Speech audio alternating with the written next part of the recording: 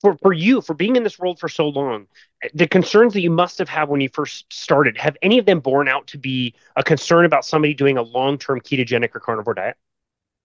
Never. That's the interesting thing. I've done ketosis or some degree of it.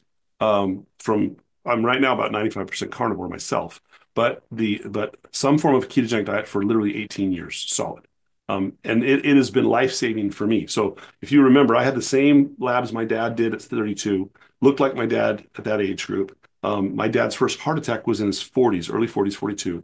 He ended up having 5 heart attacks over the years. The first one was a quintuple bypass and then multiple stents thereafter, and then died at 58 of kidney failure because of all these issues. I just had a heart cath because an ER doctor in Florida thought I was dying, and it was actually just really bad food poisoning. And the heart cath showed the cardiologist came to me and said, "You have the cleanest arteries of a 54-year-old I've ever seen."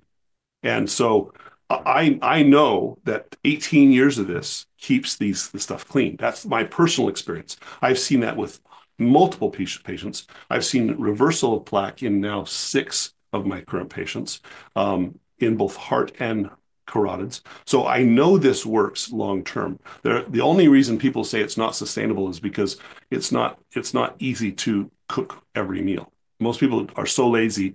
We're so used to eating fast food that people go, well, it's not sustainable. You can't sustain that. Well, it actually is if you cook and prepare your own meals. And you actually are more healthy that way. But that takes time and it takes effort. And you have to have a why. Has to be a reason. Why are you doing this? My why is I want to be around for my grandkids. That's what I want to do. I don't want to be dead when at 58. That's not my desire. But in order to do that, I know I have to eat a certain way. I know I have to stay physically active. I have to be, and then the other thing is now I've got kids and family. How do I teach my family to do it and not fear food? Because, on the flip side, you can create anorexia and you can create food fear. And so the most important thing is teaching people carbohydrates play a role, fat plays a role, protein plays a role. You need to understand why are you using those fuels. And what a lot of people don't realize is that they're not bad. You just get certain responses from those foods, and that's what it's taken me.